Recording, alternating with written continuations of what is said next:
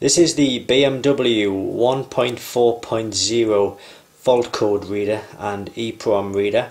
As you can see, it comes with the USB port connector. The device itself, you can see it's a 1.4.0. Connector clips into there, and this end clips into the diagnostic port on the vehicle.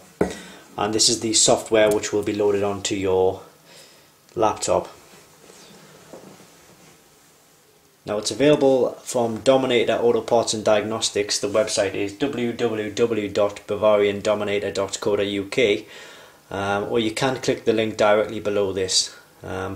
Also, if you need a setup guide or troubleshooting guide, there is a guide on our how-to section of the website. The options are down the left hand side, or alternatively, if you find the item itself in the BMW Diagnostic section or fault code reader section of the website, you will find a link actually on the listing to the help and how-to guide for troubleshooting.